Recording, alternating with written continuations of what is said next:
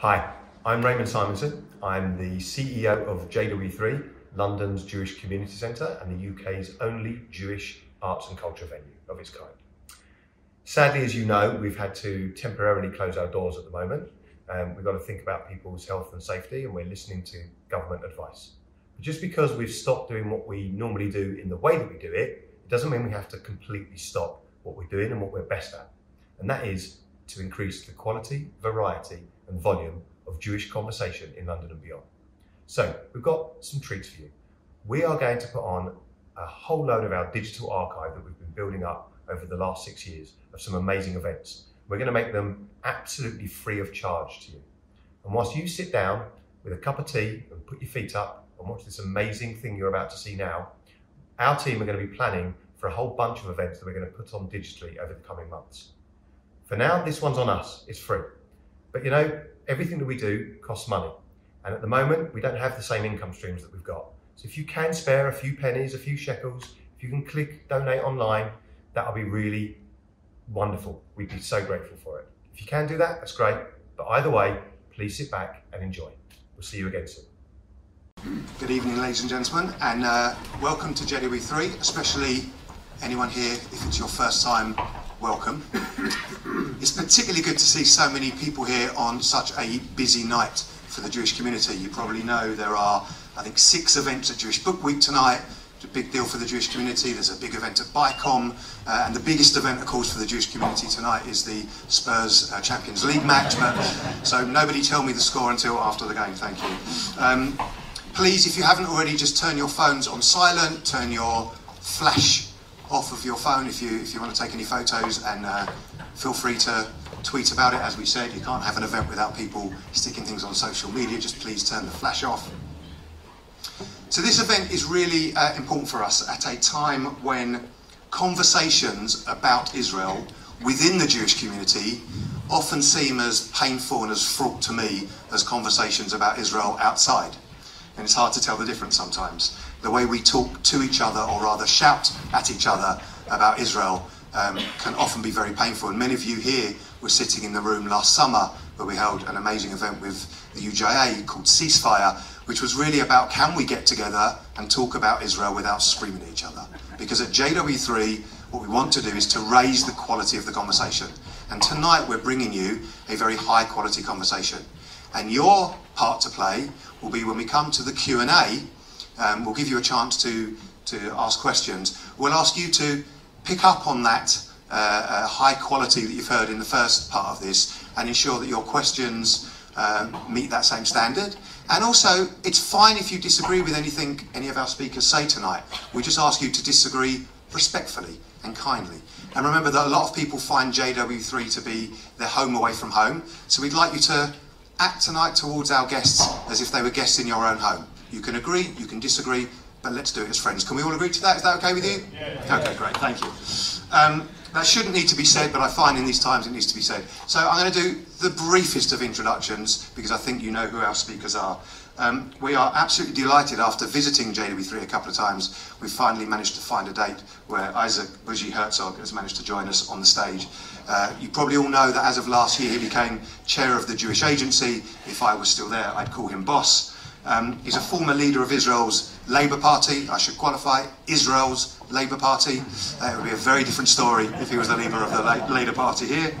A former government minister, including, and this is relevant to us, Minister for the Diaspora and the Fight Against Anti-Semitism. How we could do with you now. Sitting at the other end, a figure familiar to, I'm sure, everyone in the room, Sir Mick Davis, someone who was my boss when he was chair of the UJA. Now Chief Executive of the Conservative Party, one of really the key philanthropists and leaders of the British Jewish community, has held many roles over the years, including as chair of the UJA, chair of the JLC and others. And it's a delight to see you back on the UJA stage. And finally, someone who I know needs no introduction, and I'm sure the rousing applause that she's going to get when I stop talking in 3 seconds will show her how grateful we are for everything that she does for this community and for being here tonight. One of the community's great friends, MP for Enfield North, former Labour Party MP, now part of the independent group, the chair of LFI, and Unfortunately for her, her great friendship and bravery of being a friend of the Jewish community has led, as you will have all read, to abuse and death threats. So we're going to show her how welcome she is here and how wonderful.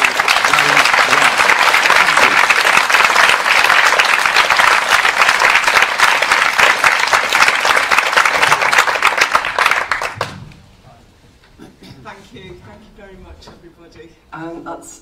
Can everybody hear me? I'm sat on the microphone. That's a lovely, warm welcome, and I really appreciate it. Just a few words, really, about the last couple of weeks, which have been a little bit tumultuous, you might say. I think anyone who's involved in politics, here or in Israel, knows that there is, although our party systems are different, Buji, there is a tribal kind of element to our politics. And despite internal disagreements, many of them often very heated, our loyalties are a little bit like those, I suppose, that people might feel towards, say, their football team, or even more profoundly, say, to their religion or their family. So it is a very big thing to leave your political party after 38 years. But for me, as hard as that is, and as sad as I was to have to do that, it's perhaps the easiest decision I've ever made, at the point at which it had to be made. I made a commitment to the Jewish community at the LFI lunch in November that whatever the personal cost, I would stand by the community. And I knew when Luciana Berger said the Labour Party has become institutionally anti-Semitic, that that's exactly what it had become. And I could no longer stay in the Labour Party knowing that it wasn't being tackled and couldn't be tackled because it comes from the very top, because it's intimately related to the politics of the hard left that now dominate our party, to the people who brought that in, who control all the levers in the Labour Party at every level. I could not face my voters and say, I think Jeremy Corbyn is fit to be Prime Minister of this country. I could not see a young Jewish woman driven out of our party by anti-Semitic abuse, and nobody from the leadership reaching out to her. If I couldn't stand in solidarity with her, then my values would have meant nothing, and they do mean a great deal to me.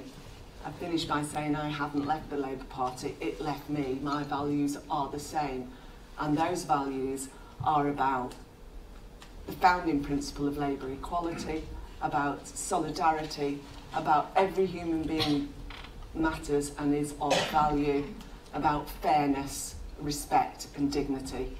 And I feel that at the moment has left the Labour Party, and I can't honestly see the way back. So I'm in a different group now, and we're working very hard, and I thank you ever so much for your support.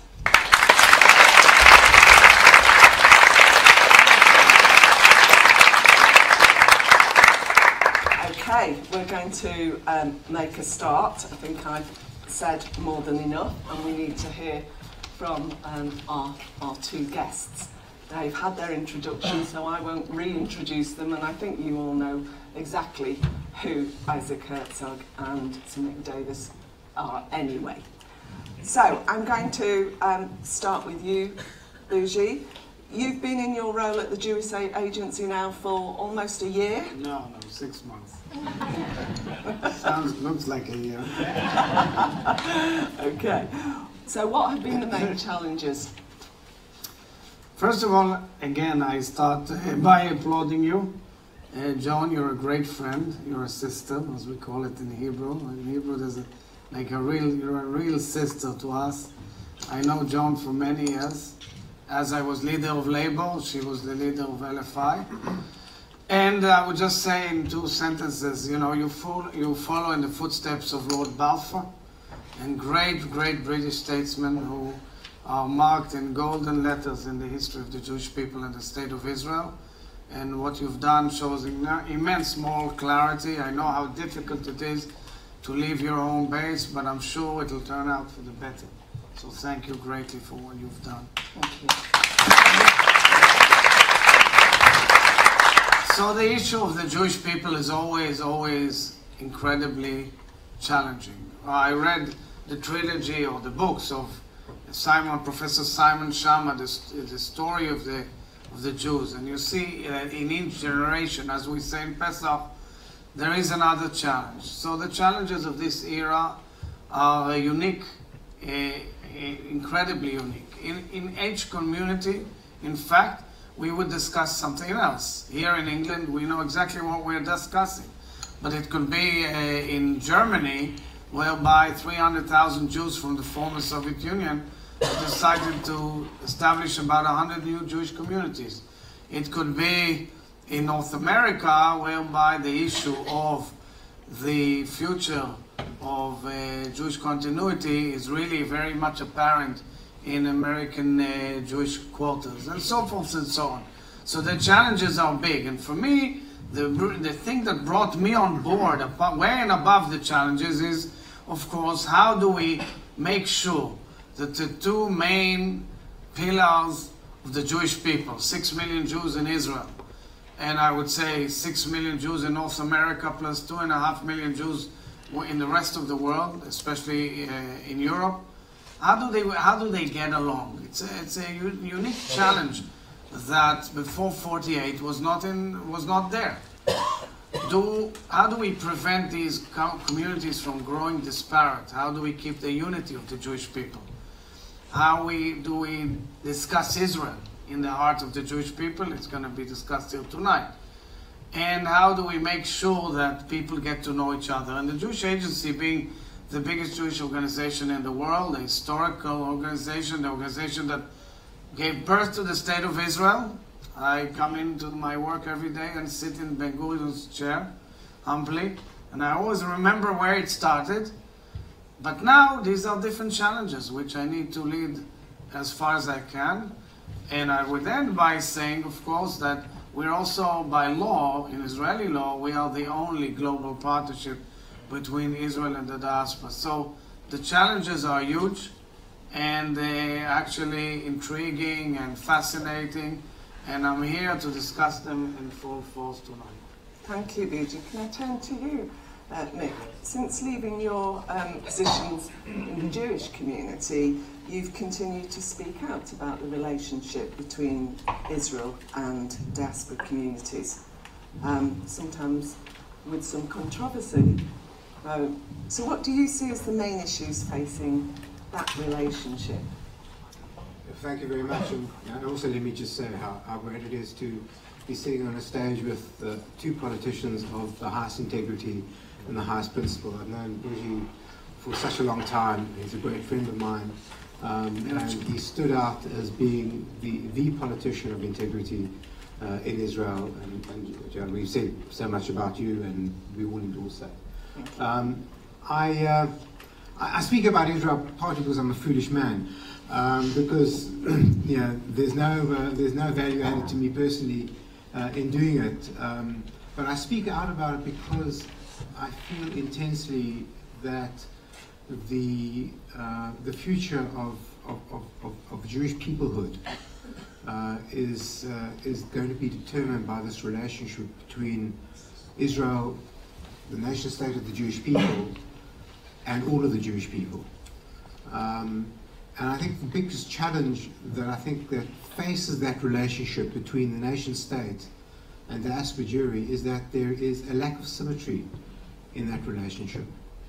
So diaspora Jewry, who participated in the creation of Israel, who have invested energy, who've invested money, who've sent their children over, who've done all these things, have a very clear understanding of what their relationship with Israel is. Israel sits at the epicenter of their Jewish identity and is fundamental to that. And they have a very clear view of what the obligations are to the State of Israel. They maybe don't have as clear a view as I have what their rights are. but certainly they have a very clear view of their obligations. And they see their success and their vitality vested in a vital state. The challenge, I think, is that Israel doesn't get that diaspora, doesn't really understand diaspora Jewry, has no affinity for diaspora Jewry. I think there's still, it is perhaps a remnant of the view that prevailed at the time that diaspora communities were a temporary phenomenon, that they would disappear over time, that they were communities constituted by people who did not have conviction. If they had conviction, they would be in Israel in any case. They are communities which, other than the strictly Orthodox, would ultimately wither on the vine through assimilation. And if that is your construct of how you perceive diaspora Jewry, then it is very difficult to actually create a dynamic relationship. And I think that this is something that we have to get to grips with.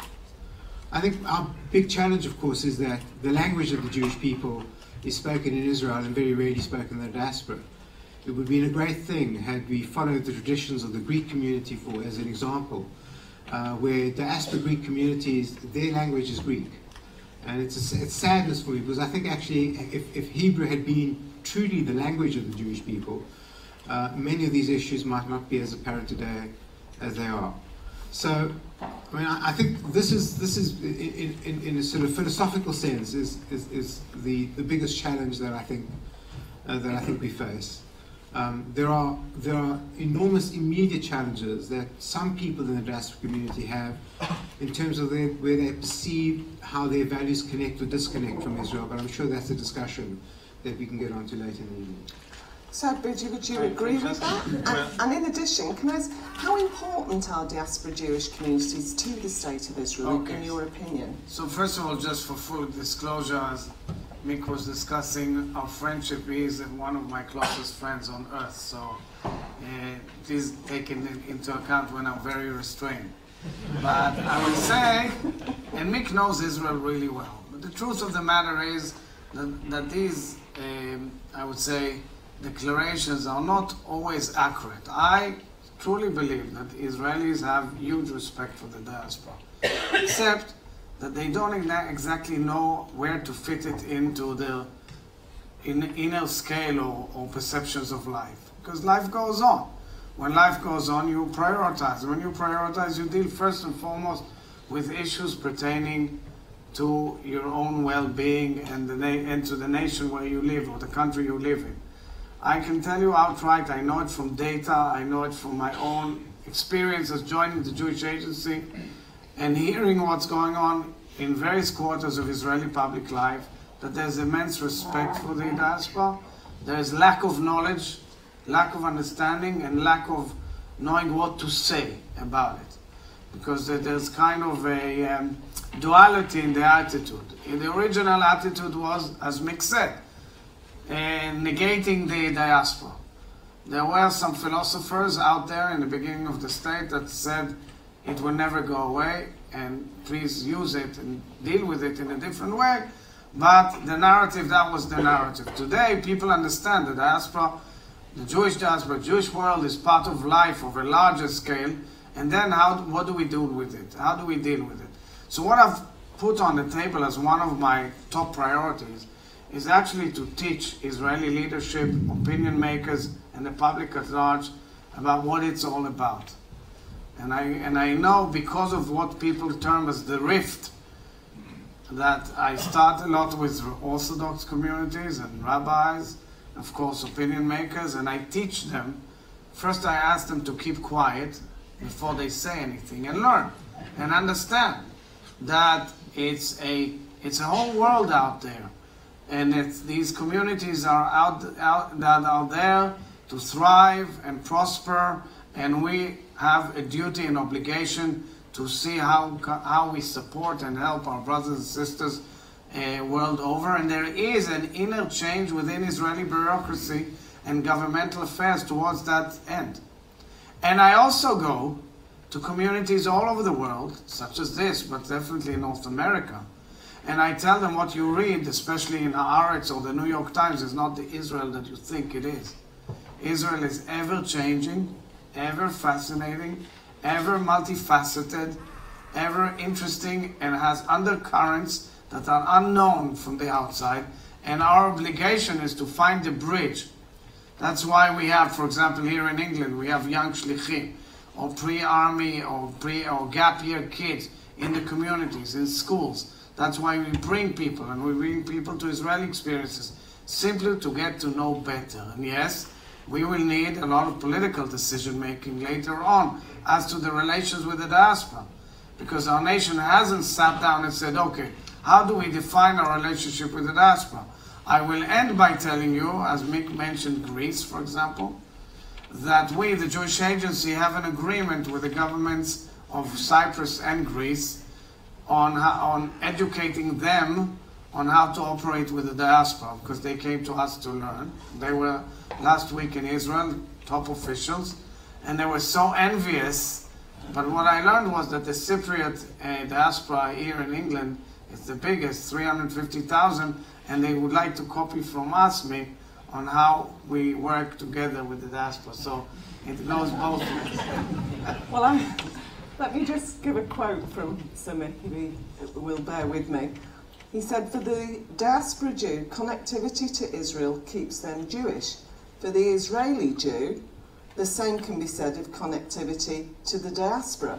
The relationship between Israel and the diaspora is crucial to the survival of the Jewishness of both.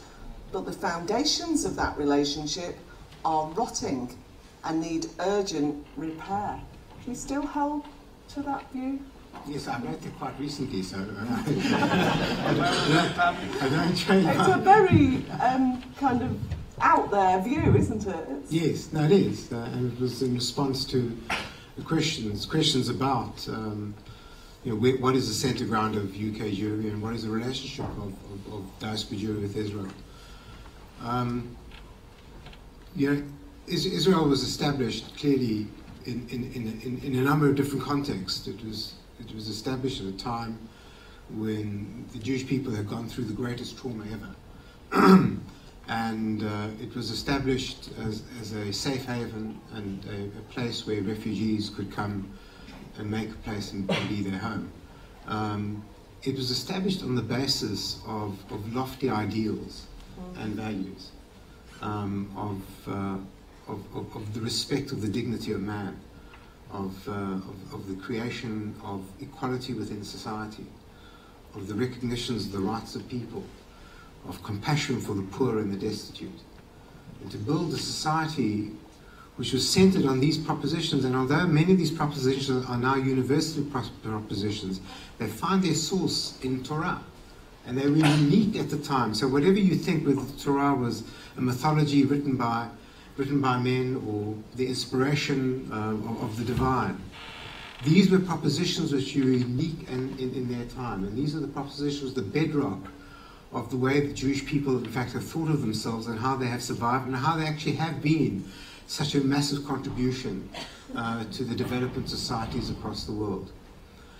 And it's these issues which are challenged today in Israel.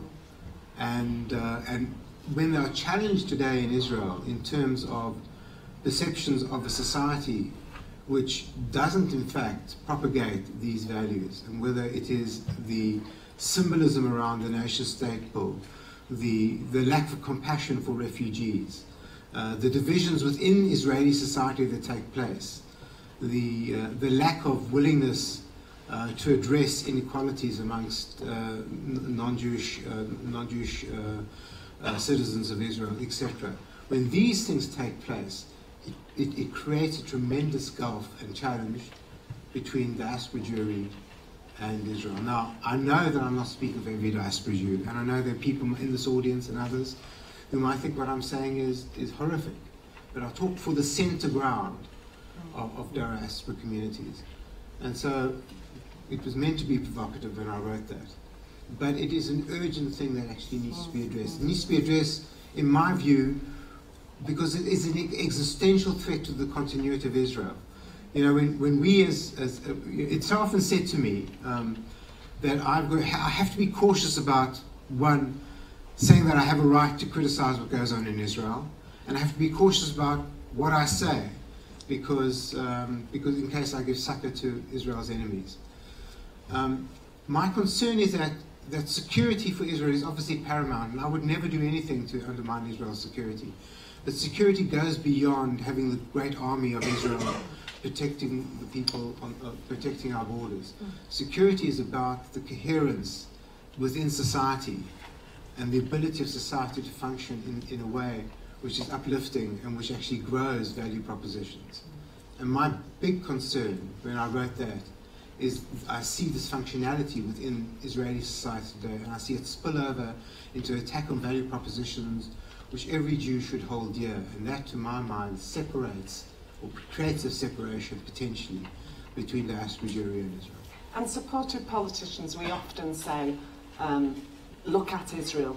Despite all the problems, the only democracy in the Middle East. And it's fantastic. And we need to be able to continue to say that, for sure. Oh, absolutely. And it is a fantastic democracy, and it is a great example of nation building in so many respects. And you know, there's a kibbutz that Bougie and I know very well called Kishorit.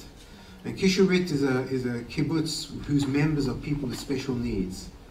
And for me, it represents the very best of what Israel is all about, and which makes me so uplifted whenever I visit it, because not only do I feel in tune with what Kishorit's about, I feel in tune with Israel as well, because there it shows compassion for people who have lives which are disadvantaged, for creating a space for people to actually find meaning within an environment where they are respected and they can feel respected.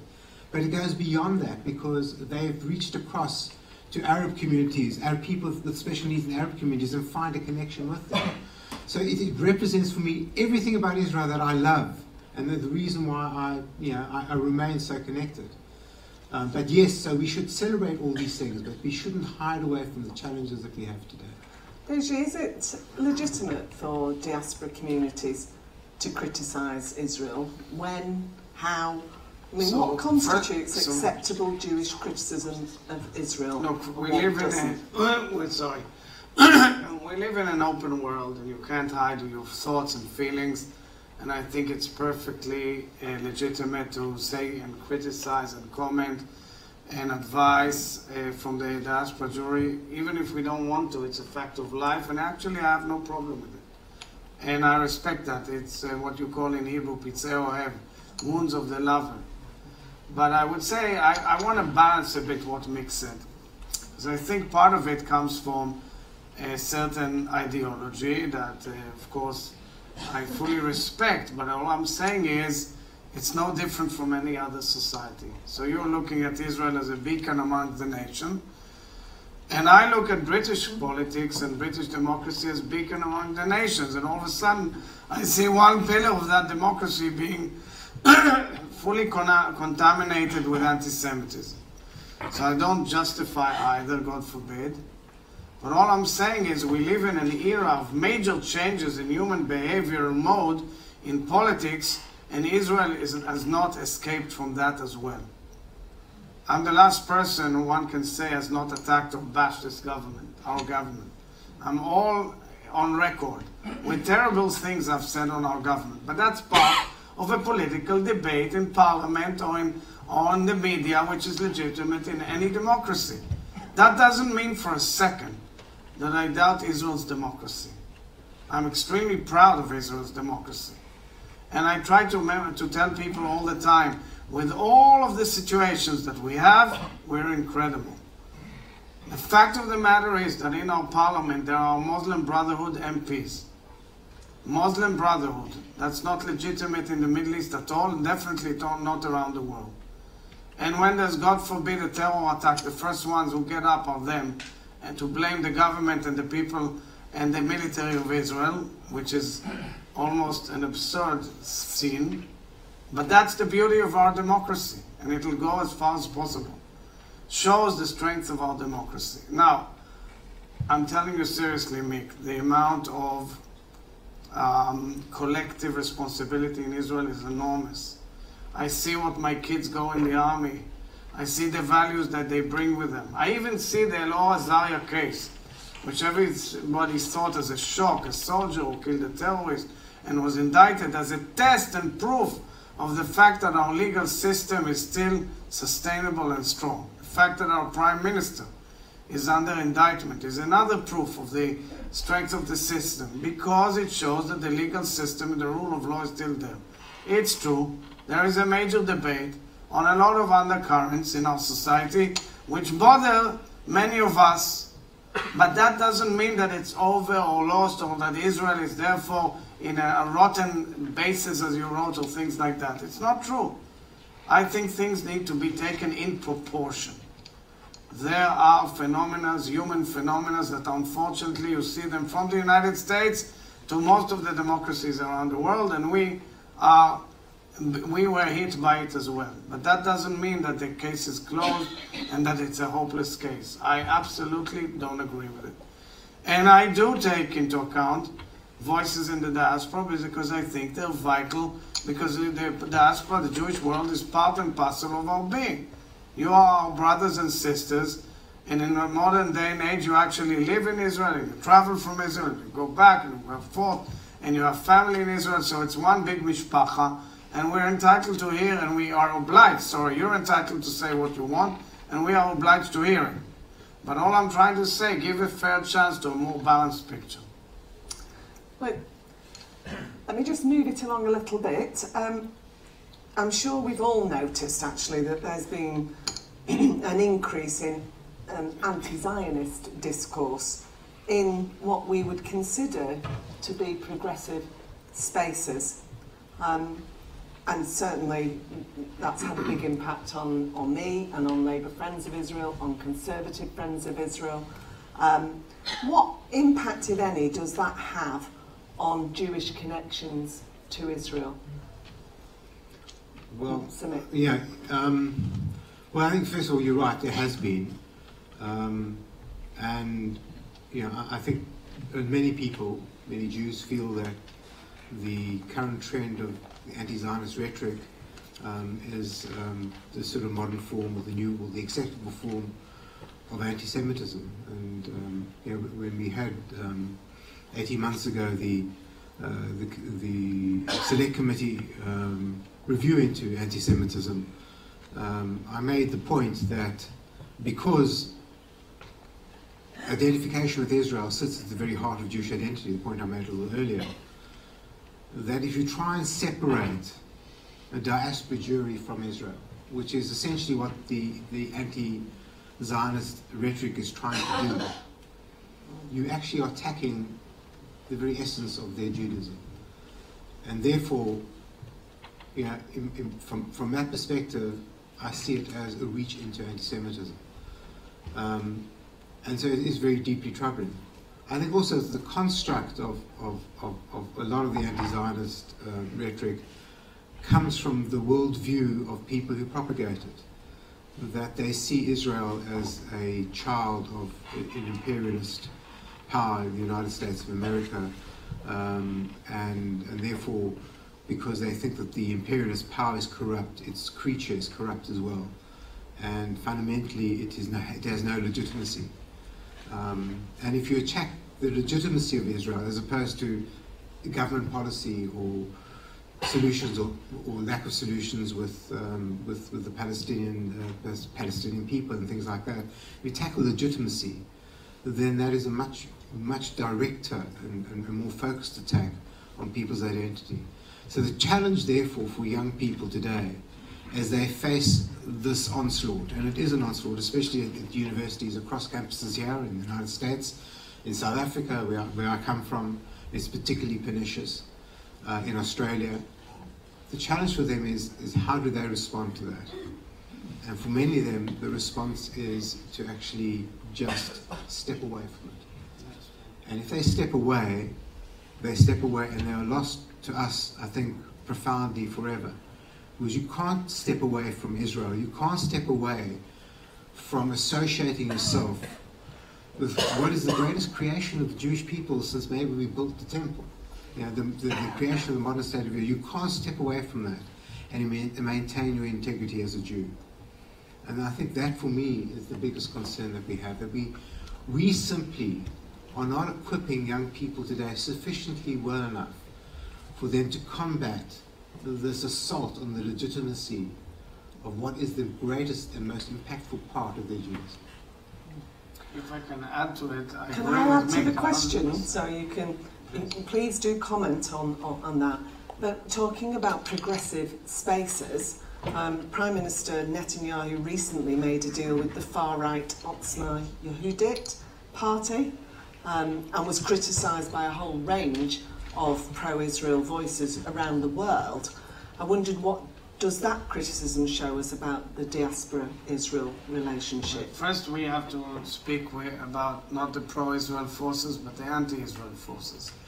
So there is a very unique situation whereby there is a cocktail of extreme voices, and which at the end their common denominator is Israel bashing or Jewish bashing.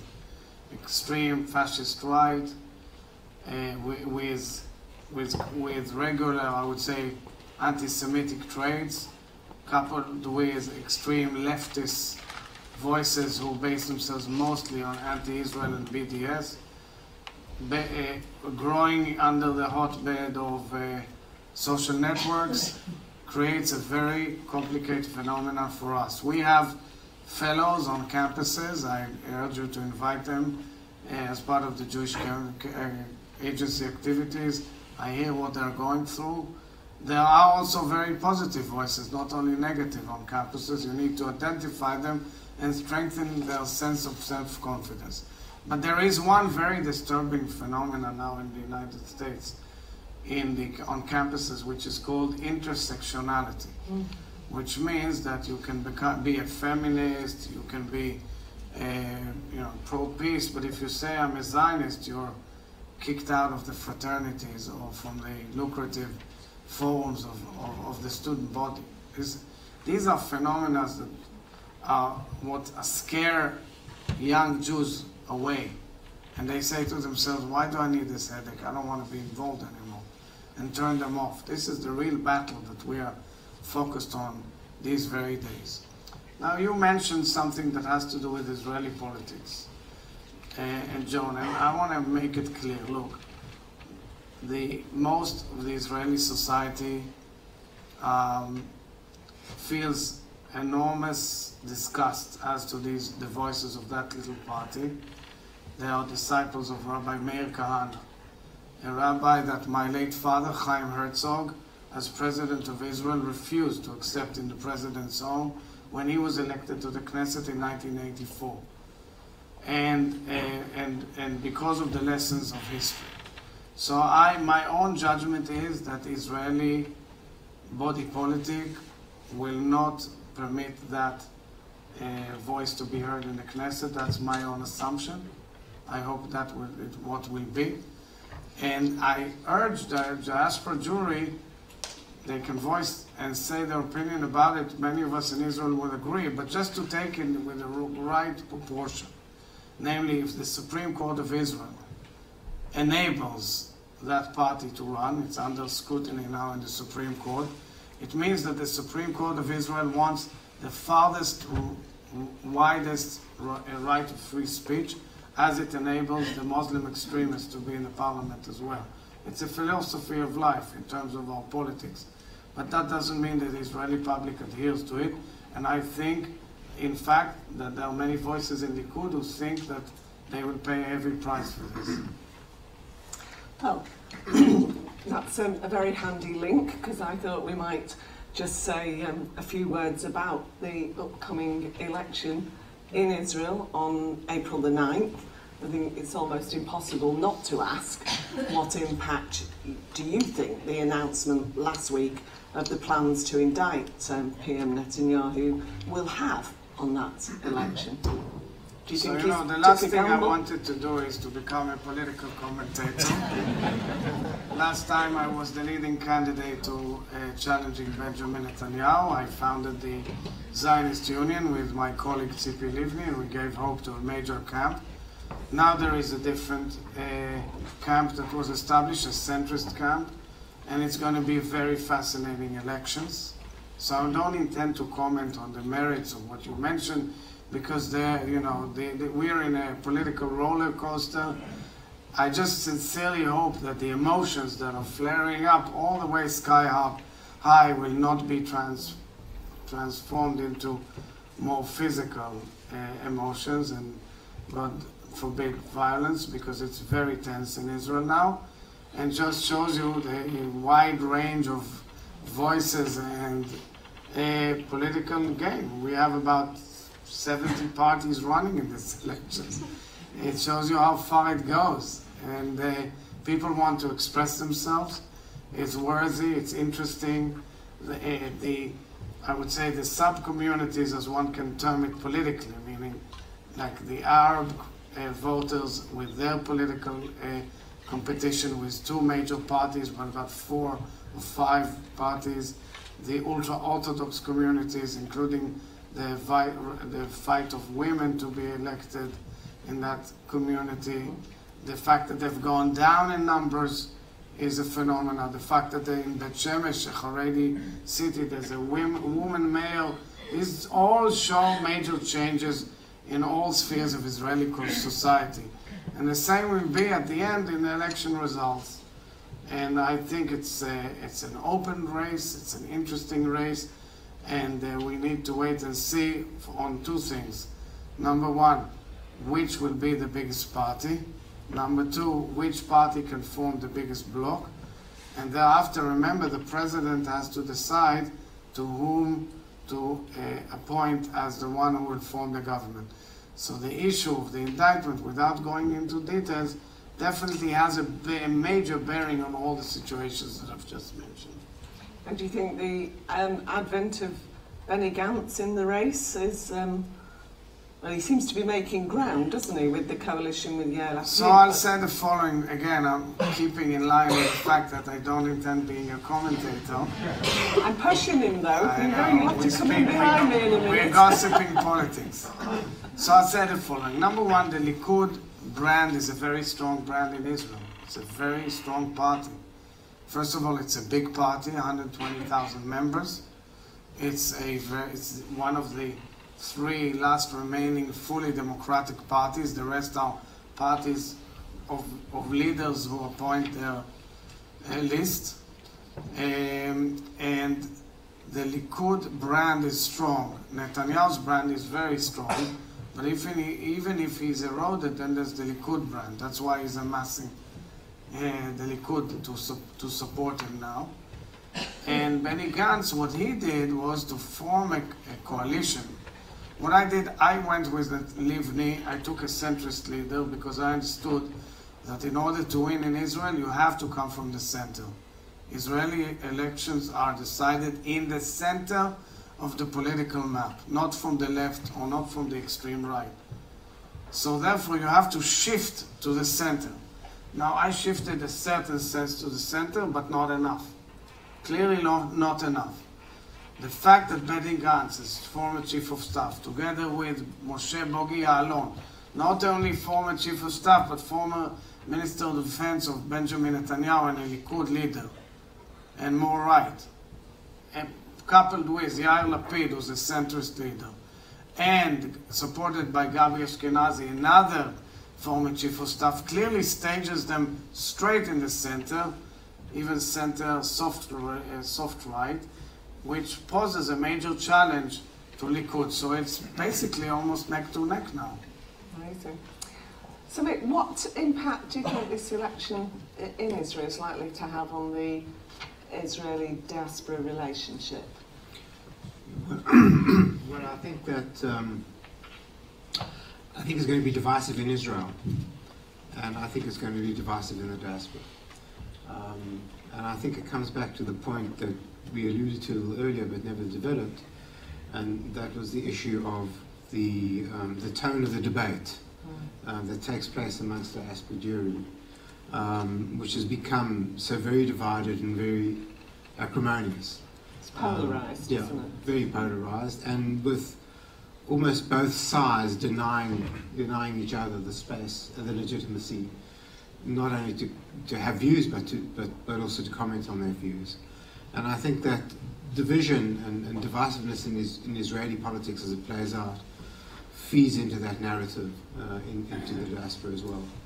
So, I mean, I applaud Israel's democracy, but it is a democracy which is centered on the sort of chaos of a highly proportional system, and we've lived with that as Jews, all through Israel's existence.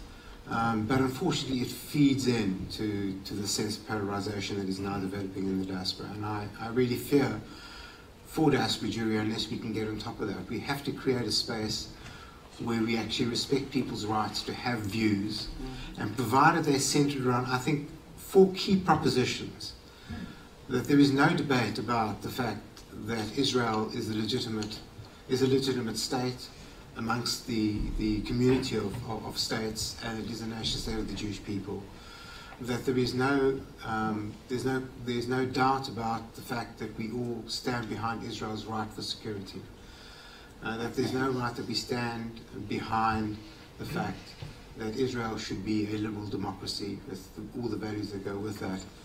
And there should be no doubt that we stand behind the fact that there needs to be a long-term solution to the Palestinians' legitimate rights for self-determination.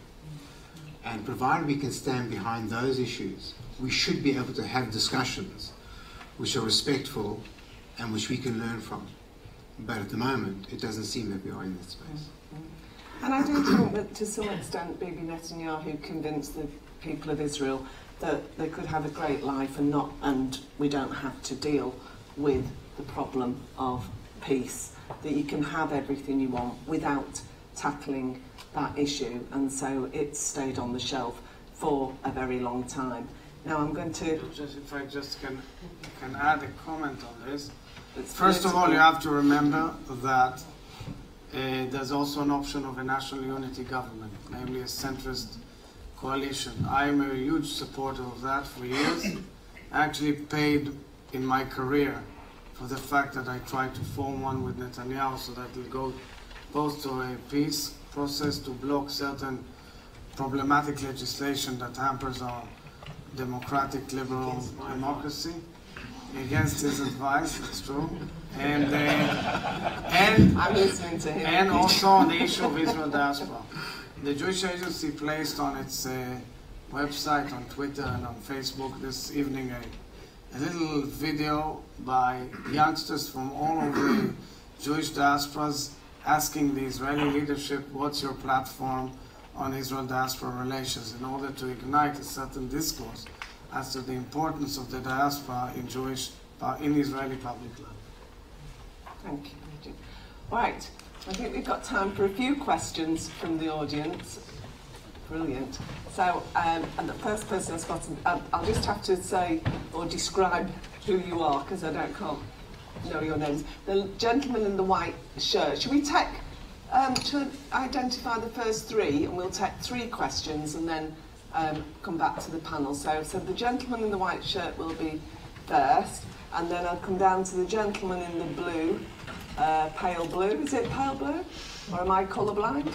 No, it's very... You wear whatever colour you like, it looks fantastic. It's you. Sorry. And then the gentleman there, in whatever colour he's wearing. Okay, go. Thank you both. You commented at length about the nature of the relationship between the diaspora and Israel, and about the divisive conversations that are happening within the diaspora. Could I ask you both just to go into a little bit more detail about the differences between the diaspora community perhaps here in Britain and the United States? Do you think what we see happening in the United States is the direction the community here is going in, or are there some fundamental differences between the British Jewish community and the American Jewish community? Question. Okay, so take this gentleman, we're going to get 3. It was that gentleman there and then this one here. It's just, oh, you already got your microphone. God, they're so efficient, aren't they? Really brilliant. Do you want to hold on for a minute? Sure. Yes? I wanted to ask about the rift between the diaspora and Israel. And if I can respectfully disagree, even though I'm not a close friend of either of you, so I don't really have to hold back. Surely the fact that the Minister of Education visiting Pittsburgh after the massacre, refusing to go to the shul because it was a conservative shul, speaks volumes of the personal example that the diaspora expects to come out of Israel. But it's not true. It's simply not true. That's why I'm coming to the fake news. It's not true. Yeah, but I'm coming to the fake news of how fake news is disseminated through the social media, where the Sochnut, where you guys, and this is where I'm not going to have to hold back, did not come out before your time and take a really strong stand on the fact that fake news and populism, which is spreading right the way through the world, now the excuse that it's spreading everywhere doesn't justify Israel's use of Bibi or Tibi. Right, this is the slogan that's now being thrown around the election. So my question in short form is, how do you cross this rift where young people are stepping away? Just have a look around the demographics of this audience. Should speak volumes. We need to get to the universities and we are not succeeding. And we don't know how. Thank you. And the third question. Thank you for this inspiring discussion. There are more and more voices in the parliament, including in the Likud, calling for full annexation of the West Bank.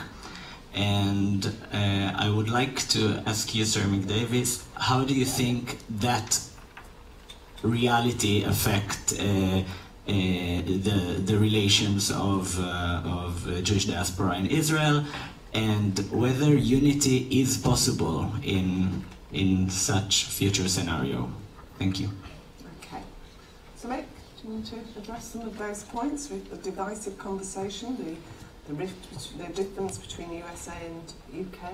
Okay, so I'm happy to pick up the UK US differentiation, and I'll pick up the point that you raised. So I'll leave the other point for Bougie, because I think I was more directed towards him. I think clearly there obviously are substantial differences between the UK community and the US community. The demographic of the community is different. Ours is a community which is principally made up of a very significant of Central Orthodox affiliated people, and with the non-Orthodox being of smaller numbers, whereas in the US it's the exact opposite. And therefore many of the issues which arise in Israel in relation to Israel's relationship with the non-Orthodox are felt much more acutely in the United States than they would be felt here. I'm not saying that we are ignorant or dismissive of them, but that is a fact. I think probably the most significant difference is this, that probably because of distance, but because of affiliation and history, that Jews in the United Kingdom are much more connected to Israel by virtue of the fact that they visit there often. Over 90% of Jews have had at least one visit to Israel in the United Kingdom. 60% of Jewish kids go to Israel at the age of 16. Many people have families, have homes, and so the connection to Israel is very real and very profound in their lives, and plays out therefore in the way that they think about themselves as Jews in the United Kingdom. In the United States, that's not the case. So, as is the case with the general population in the United States, traveling outside the United States is a much rarer occurrence than it is out of the UK. So their visits and physical connection to Israel is actually much lower. And also, I think that the issues, if you had to track young people, and there was the Pew Foundation did the survey a few years ago, and asked them what are the things that are most critical to their sense of their being Jewish, actually connection to Israel was not anywhere near the top of the list. And I think that is an important factor.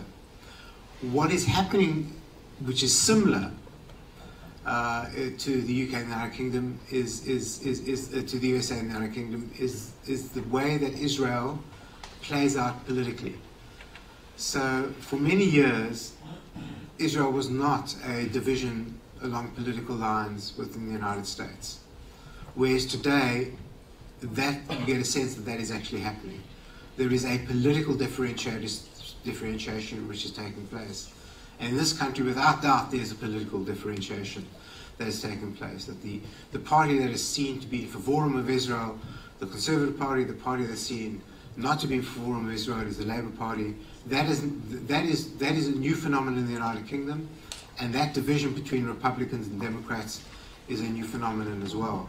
And it actually upsets the balance that is held amongst Jews in terms of who they normally connect to.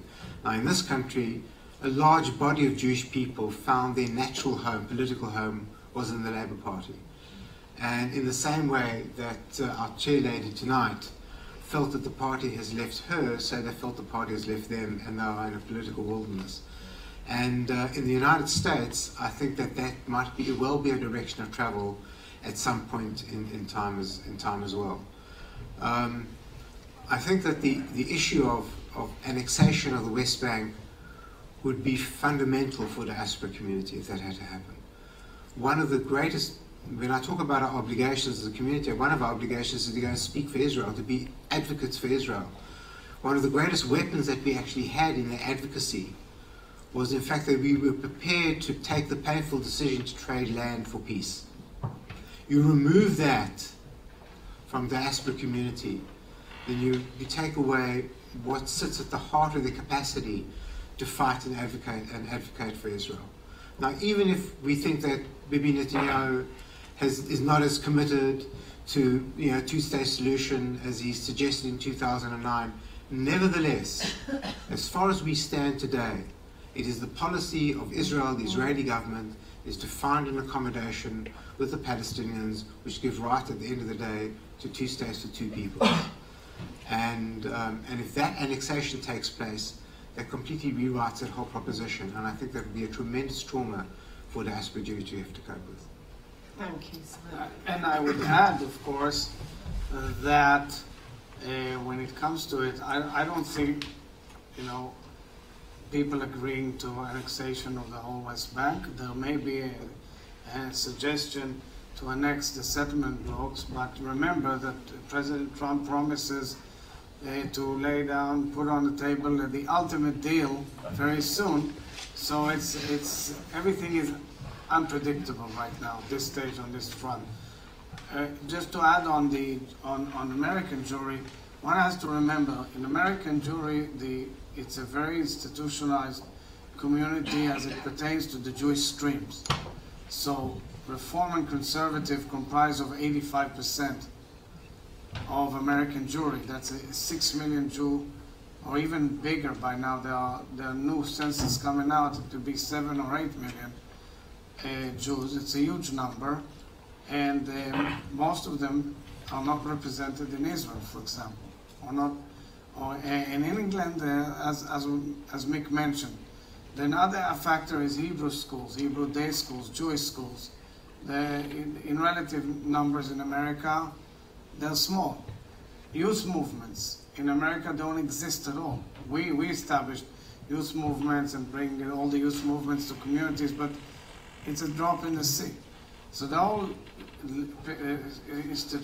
institutionalized structure of American Jewry is different. Couple it with about 25 to 30% assumed unaffiliates, and you have a different perception of the activity of Jewish life in America, which has direct effect on what we call the rift. Last comment, I keep on telling American Jewry as much as I can, because 70% are affiliated with the Democratic Party. You cannot, let's put it this way. We should not make Israel pay the price for the fact that there's Donald Trump or Bibi Netanyahu or vice versa. The relationship between Israel and the diaspora should go historically way beyond any political leader at any given time. Because we pay a lot of the frustrations that come out because of the good, close relationship between Donald Trump and Netanyahu and vice versa. And I tell my American friends, had I been Prime Minister of Israel, I would have spent my time as Prime Minister of Israel in the Oval Office just like Netanyahu, because it has to do with Israel's security. So get above that. We can argue on anything, but not on the fact that the American people elected a certain president and the Israeli people a certain prime minister. Shall we take just through a few more questions? I think everybody looks like they can manage another 5 to 10 minutes. Can I see if there's any women putting their hands up? Yeah? Fantastic. So I'm going to take that lady there. Yeah. And the next one, so someone can get ready with the microphone, is the lady right at the back. Yeah? And someone over this side? Anybody over this side? No? Yeah? Yeah. Yeah, this gentleman there, that's right. Yeah. You know who you are. Make sure they see you when you come. They come with the microphone.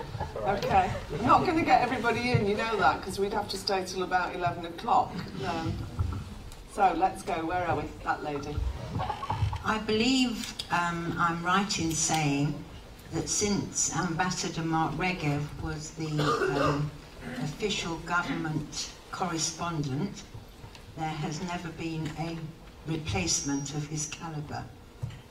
The only news that we get, either be it Sky or BBC or ITV, is from biased reporters who don't give a true picture. Isn't it time that someone replaced Mark Regev? Okay. And it's the lady at the back. Hi, I wanted to ask, and you touched on it briefly, about clashes of values between the diaspora and Israel. And Naftali Bennett, who is the Minister of Education but also Minister for Diaspora Affairs, recently said that the things that we're told that the diaspora care about that affects their relationship to Israel, like egalitarian prayer at the Western Wall and stuff to do with the Palestinians, is not the issue. And the issue is that diaspora Jews are assimilating and that they are apathetic about their Jewish identity, which is kind of an insult to diaspora Jews. And he holds the portfolio of diaspora Jewry, and I just wondered if you could talk a little bit about where you see that clash of values going, because it seems to me that the thing that is driving a wedge between the diaspora and Israel is exactly that type of comment, a comment which dismisses the concerns of the diaspora and blames the diaspora for that rift that is growing. Thank you. And the gentleman there. Thanks, Mrs. Ryan. The question is actually for you, which is quite unusual to ask the moderator a question, but it is also very unusual to have the privilege of watching, being part of a person like you, of your caliber, at this time, at a time of great trauma for the Jewish community in this country, moderate a panel, two great leaders. So thank you for that. And my question is a simple one. For a diaspora to have a voice, it has to be allowed a voice in a context in the diaspora, and the context is quite distressing just now in the UK. Could you please, if you're able to, can you comment on how you think the Labour Party appointment of either Lord Falconer or whomever will play out, and if you could comment on whether you believe a Lord Falconer would be the right kind of person to lead such a review? Okay. So, I'll start with the answer on the whole issue of values. I think it's a very good question, and especially I told Naftali Bennett I disagreed with his comments. But I want to make something clear. I think the fact that we take a quote from a certain person and we think that's it, that's the only thing he believes in, is unfair. Naftali Bennett was definitely from the other side of the aisle when I was in Parliament, but on many, many things pertaining to diaspora affairs, we see eye to eye. And he definitely believes in dialogue with all the Jewish streams, as opposed to what was said.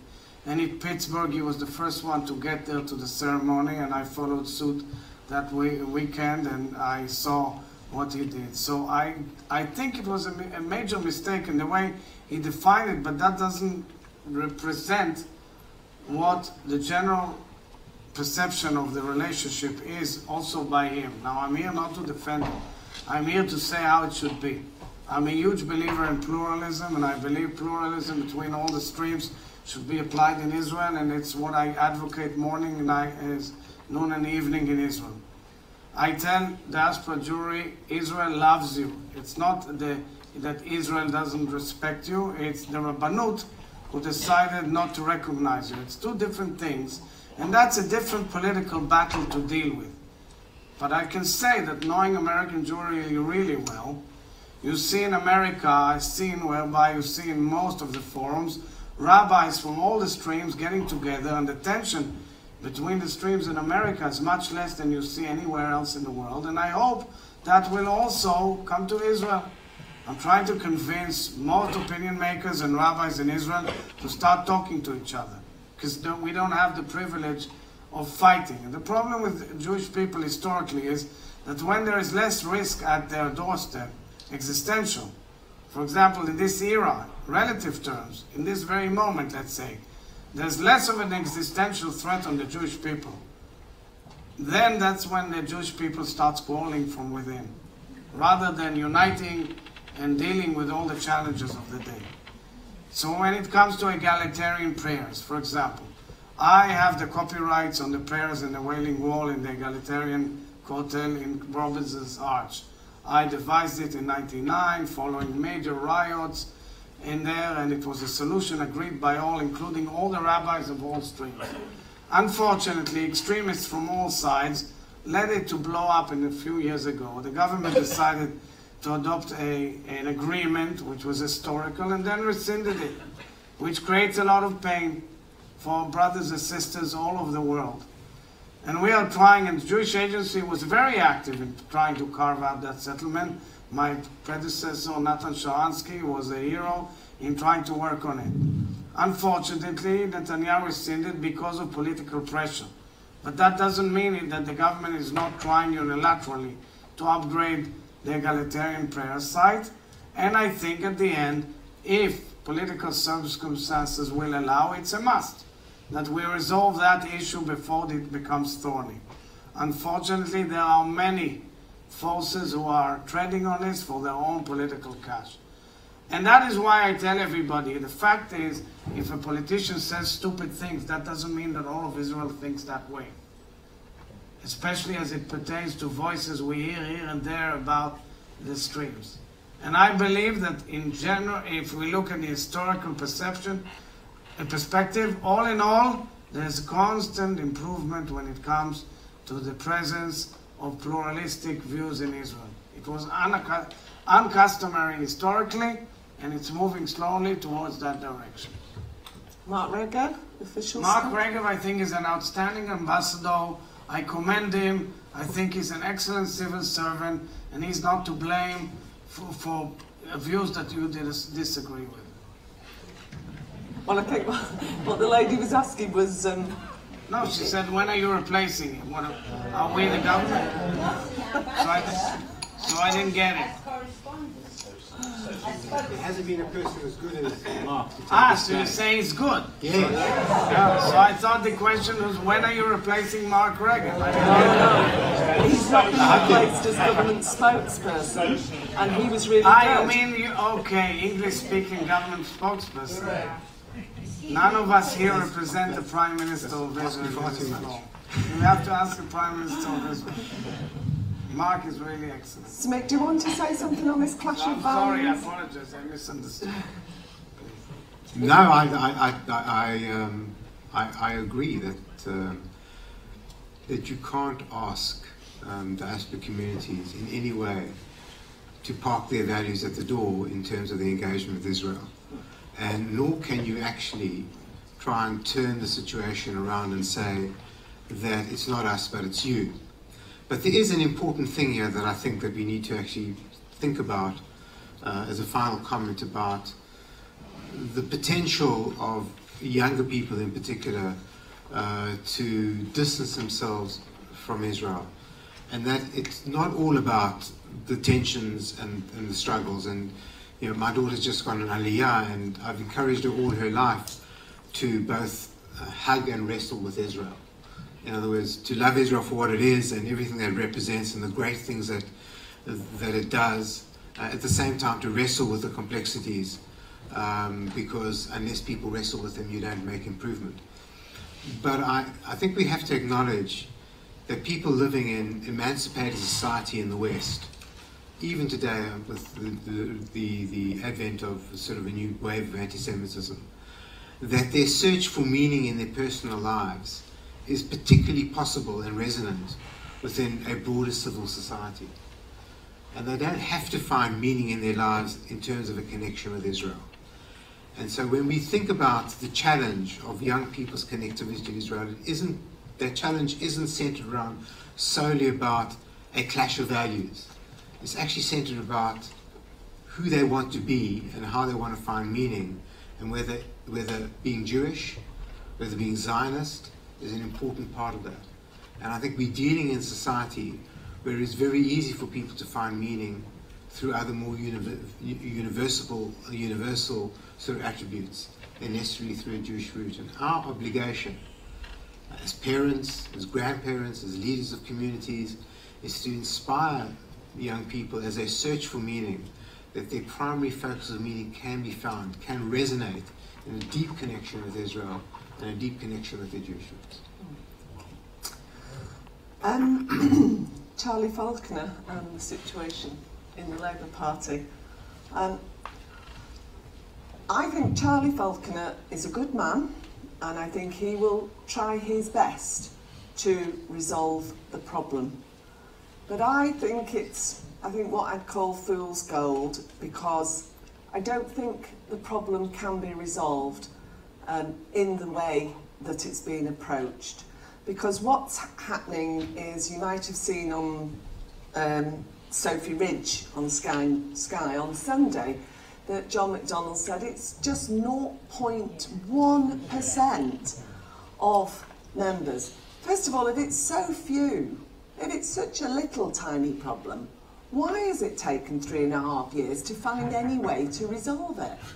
Why is it that every day almost, certainly every week, we're presented with a new way in which this problem is going to be resolved, is going to be tackled, is being dealt with, and within hours of the announcement, it all unravels. And I think I know why it is. And Luciana Berger, I think, was the beginning of really putting her finger on the issue. She said it's institutional anti-Semitism, institutional racism. I suggested on Sky News on Sunday that they really need to go back and read Macpherson. That, first of all, it's not a matter of the numbers, though I think the numbers are a little bigger than John McDonnell would have us believe. It's not a matter of numbers. It's institutional racism is within your very organisational structures, within your processes, and within your ideology. That's the problem. So, as with all the goodwill in the world that I think Charlie will bring to this, I don't think he can resolve it, because the problem is at the top, in their thinking, in the political ideology. I find that really sad, but I don't think the problem can be solved, because either they would have to go, and they're not going to, or they would have to change, and they're not going to. And we've seen that over 3.5 years. And that's why I concluded that change can't happen, and I can't say you're fit to be Prime Minister. I can't go to the voters again and say it. So I think Tom Watson has done some sterling work. I hope we opened the door to that a couple of weeks ago.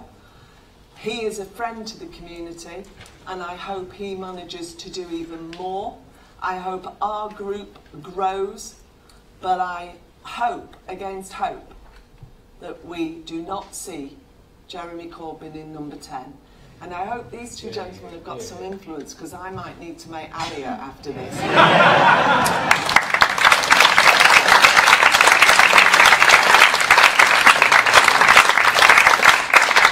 just say on Mark Regev, I think he has been and is an excellent ambassador. And I was in the Foreign Office for some time as a special envoy, so I've met quite a lot of ambassadors over the years, and I do think he's an excellent ambassador. He has been a great source of support and help to us without ever crossing the lines that diplomats have to follow. despite the fact that there are those who think that the Israeli embassy has given me £1 million. I don't know where they've put it, but I haven't got it. I shouldn't joke about that, actually. It's quite a terrible, serious thing, that so-called undercover operation of Al Jazeera that tried to smear, I think, not just me, but lots of decent people. Okay, I think we're really coming to the end. I've got one last question for our guests, and I'm going to start with Sir Mick. Given that we are talking about the relationship of the diaspora to Israel, do you think, will your children and your grandchildren be as connected to Israel as your generation has been? Well, I'd like to say emphatically yes. So I know some. If I talk about personally, I know some of my children will be. I can't talk for all my children. But if I talk about in a more universal sense, will future generations of Jewish people coming in the United Kingdom be as connected as our generation has been, and my parents' generation?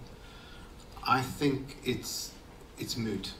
I think that there are a lot of forces at work here, which are going to be very stressful for emerging generations, and I think it's going to require that connection that we've been speaking about, and where Bougie and I slightly differed perhaps in emphasis, but that connection between the Jewish state and all of the Jewish people, but the Jewish people who live outside the state, that connection is going to have to be built stronger and stronger over time, so that we share values, we share experiences, and we share a language.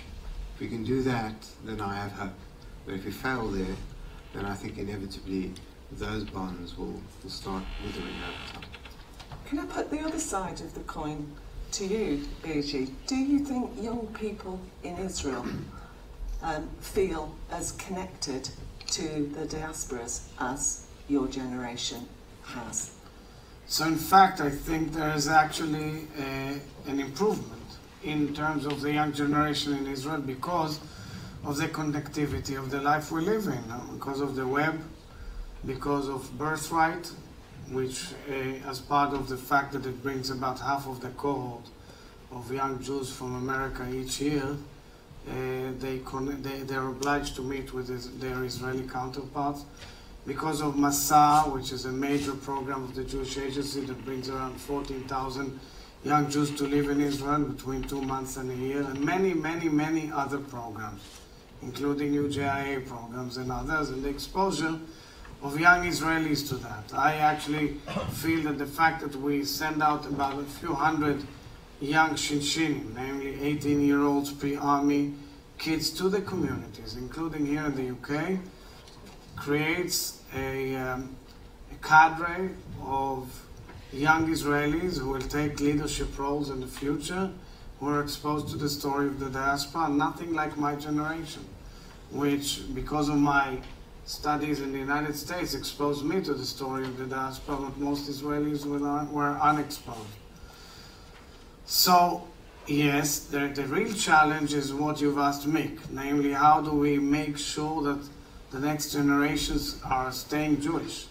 In terms of frightening numbers in relative terms, like in America, the assumption is that 2 generations down the road, it will be 16% of what they have today. But that's instead of, that's if you interpret the dry numbers, okay, because of interfaith marriage. But we can also change that formula upside down. It requires a lot of efforts. Mick mentioned some of them. We are working on a variety of tools and options and programs, and also on the fact that I believe that the religious halachic establishment needs to meet the challenge by dealing seriously on the issue of conversion. It's a different evening we can spend the whole night on, but I sincerely believe that in this current era where there are many people who knock on our doors and want to be part of our nation, we should find ways and means to be bold enough to deal with it. So all in all, it's a whole big array of issues. This is exactly the challenge that we are dealing with. How do we keep our children Jewish and grandchildren Jewish? I will end by one interesting data. So there is a book that came out in Israel, which is called Israeli Judaism. It's a research by two great experts on how Israelis perceive their Judaism. So on the question, or do you think your kids will stay Jewish and grandkids, it was like 90% said easily yes, which is interesting. It's nothing to compare to the diaspora. And the rest was, what does it mean, Israeli Judaism, which is a unique form of centrist type mixture of lifestyles and Judaism, not necessarily the frommer of the frommer, but also not necessarily the most secular of them all. So it's interesting. A lot of things will develop in future generations. And our role, obligation as leaders of the Jewish people, is to make sure that it goes to the right direction. Thank you for your hospitality.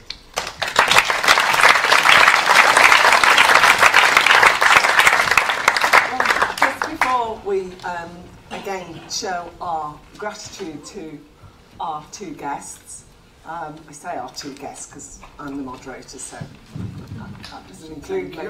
But honorary citizen of Israel. What I want to say is it's been a fascinating discussion and the connection between the diaspora and Israel.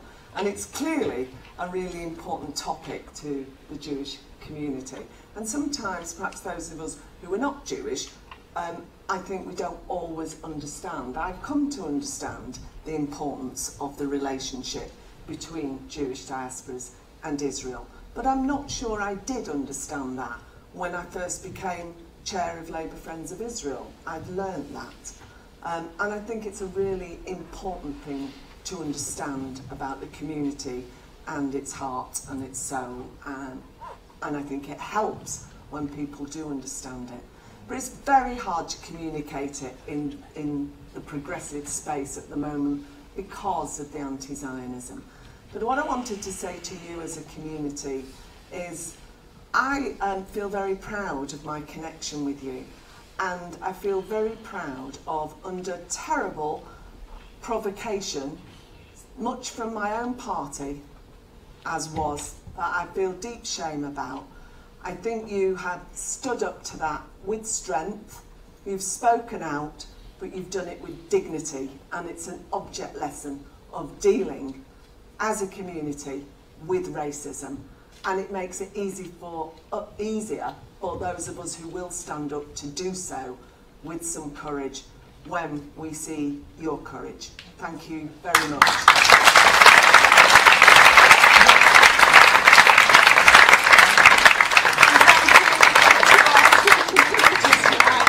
Exhausted, but who gave us some very illuminating answers. Thank you, Bijan. Thank you. Ladies and gentlemen, those of you that know us know that we are committed all year round to providing multiple entry points for people to find meaningful Jewish lives that you spoke of before. And you will find plenty of both hugging and wrestling that goes on here with regards to the Jewish community's relationship with Israel all year round. So take the chance to pick up one of the brochures and have a look through, find something else that maybe takes you out of your comfort zone when it comes to Jewish life in Israel, and come and join us again. It was a great honour to be in the room and hear the three of you speak tonight. So on behalf of everyone at JW3, thank you for finding time in your extremely busy diaries to be here. One last round of applause to show gratitude.